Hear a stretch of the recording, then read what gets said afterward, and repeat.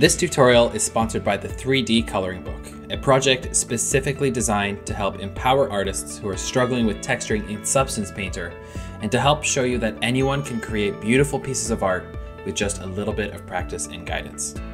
To instantly gain access to hundreds of pre-made professional level models and hours of high quality tutorials, click the link in the description and begin your journey today.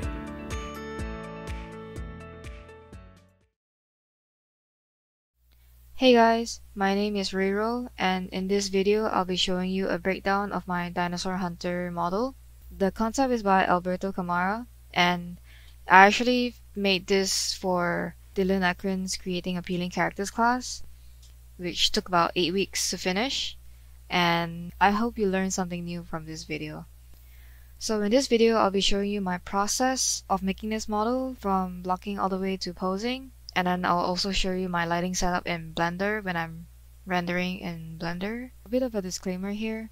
I won't be covering a lot of technical stuff in this video. This video will mostly be about how I translate this concept from 2D to 3D using some of the design principles that I learned from this class. So let's get started. Before I start anything in Zbrush, I like to put my concept into Photoshop to do some sketches over it or sketches of it, just to be familiar with the concept and also to separate the concept into parts so that it's easier for me to start in Zbrush.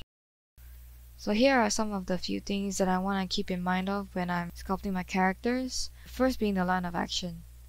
The line of action is quite simple in this concept. It's quite straightforward, and because of that I find it easier to just sculpt it in straight away instead of leaving it until the end when I'm posing the character. Another thing to keep in mind of is the silhouette itself. The simple versus complex side of the silhouette is what makes the design really unique, so I really want to make sure that I capture it in the final renders.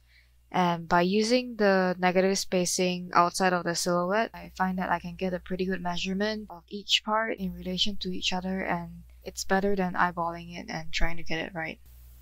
So the next one is tapered shapes. Tapered shapes just makes the design more interesting in general.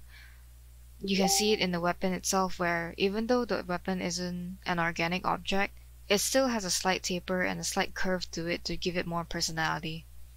By identifying these shapes, it helps to keep me from adding any unnecessary details in maybe like the legs, where I can go overboard with the anatomy details on the legs and it will just ruin the silhouette and make it look too realistic. Finally, here are some of the smaller observations that I've made when I'm looking at this design. One thing that I really like about this design is that there's this line that goes from his head all the way down to his arm, and it creates this really nice continuity that makes the silhouette look really clean, and it's one thing that really stands out when you look at it from afar. There are other smaller things as well, such as the smaller breaks and the curves versus straights in the silhouette that I want to keep accurate to the design when I'm sculpting. So for blocking, I would recommend using a base mesh that you maybe made for a previous character that has good topology, or any base mesh that you can find. But in case if you don't have a base mesh, you can start from scratch, and this is a pretty good method to get a good base going for your character. I like to use primitive shapes to make a mannequin similar to how Shane Olsen starts blocking out his characters. In this stage, I try to focus on the proportions and also the big shapes of the character. For the shapes themselves, I like to zero mesh them once at maybe like 0.1 or as low as possible, just so that they're easy to move around and adjust in as few strokes as possible. When you're blocking a character, you want to avoid the stacking effect. This is when the shapes sit awkwardly above each other instead of flowing into each other to create a much smoother shape. As you can see in this draw over, the first mannequin looks really bumpy because the shapes don't really work together well, but in the second mannequin you can see that you can create a smoother silhouette. This is a really exaggerated example, but you can always check for this stacking effect by applying like a flat material or just a dark uniform color over your model and checking it from every angle. Moving on, here is what I have for the second or third week or so. At this point, I'm trying to sculpt in the anatomy itself, which I think I went too overboard here. At this stage, I was struggling with making the anatomy look stylized but accurate at the same time. There are way too many details that aren't in the concept itself. To avoid getting overboard with the anatomy, I like to find 3D artwork as examples alongside my realistic anatomy references just to see how the other artists stylized it. So here are some of the references that I used to help me stylize the anatomy of my dinosaur hunter concept. So for example, Honda the Sumo Wrestler by Brandon Lawless. I use this picture to reference his anatomy in general, like the whole body, for example, the arms, the elbows, the collarbone, and also his back muscles. My concept doesn't really have a back view, and looking at how he's built, he's really tough, but he looks like he has been through some things, and over the years he has lost his prime. He's not as muscular as he was before, and that's why he has some pudgy parts around him, like his waist and his arms. So, looking at this sumo wrestler, I really like how his back, really no back muscle detail at all. It's just one line down the spine, and then how I love how the fat folds around his waist there. That's what I want for my dinosaur hunter. Besides the sumo, I have these other bust references here. These are mainly for his facial features, like how sharp the nose is, and also I want to maintain the really heavy brow meat. It's so heavy that it casts a shadow on his eye, that kind of look. That's what I want to go for.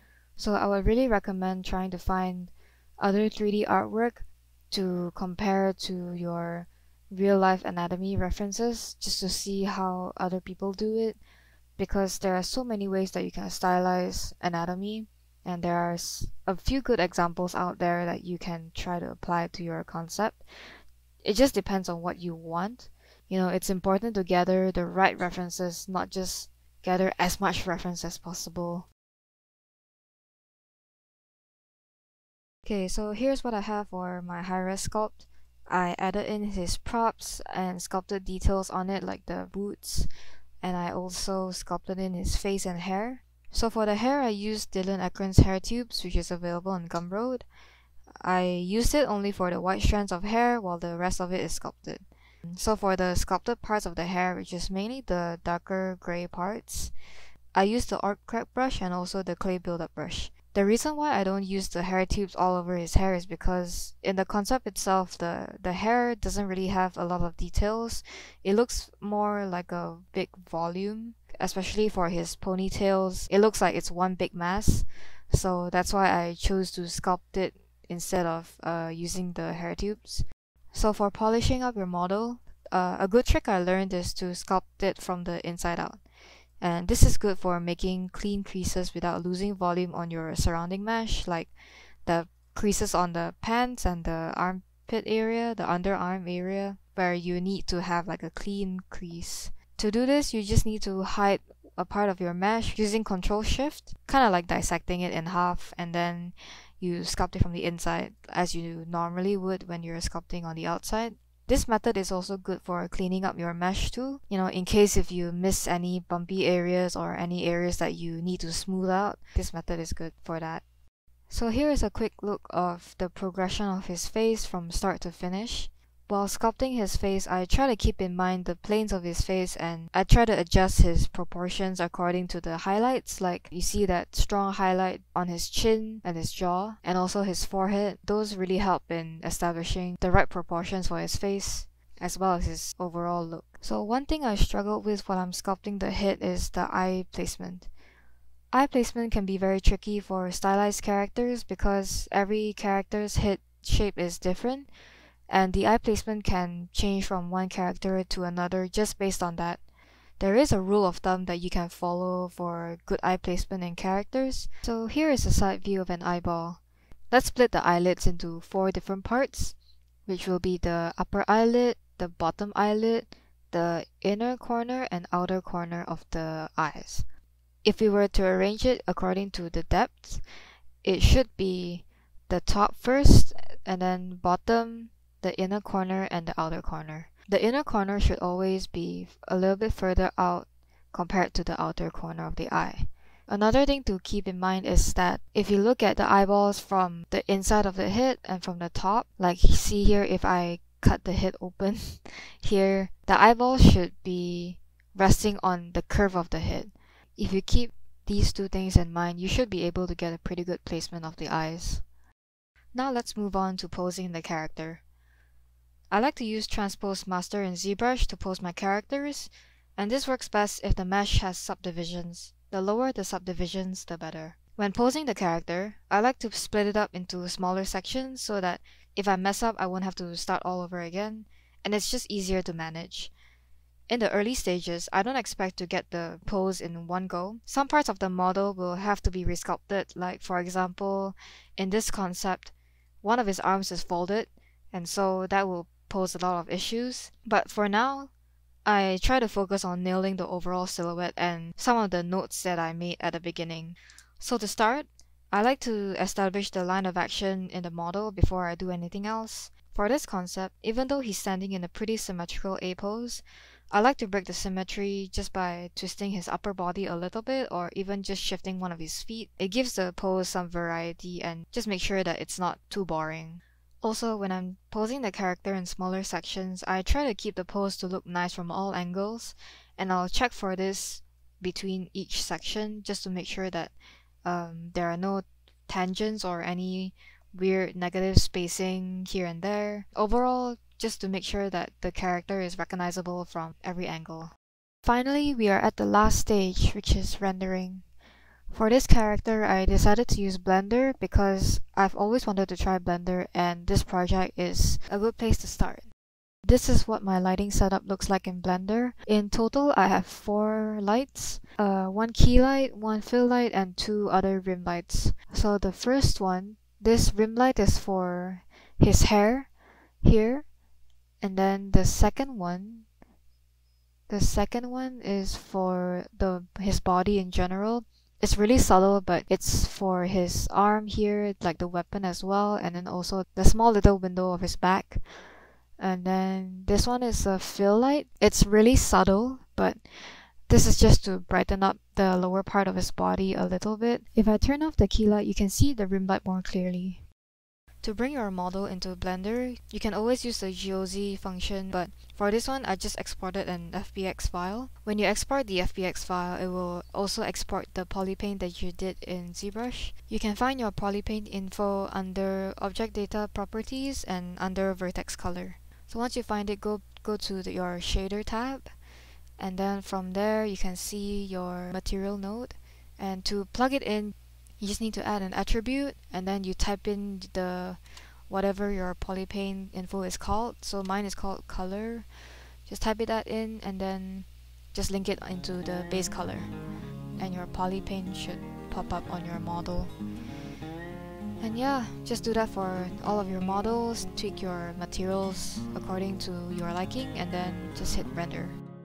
So that's the end of this video, and thank you for watching. I hope you find this somewhat helpful.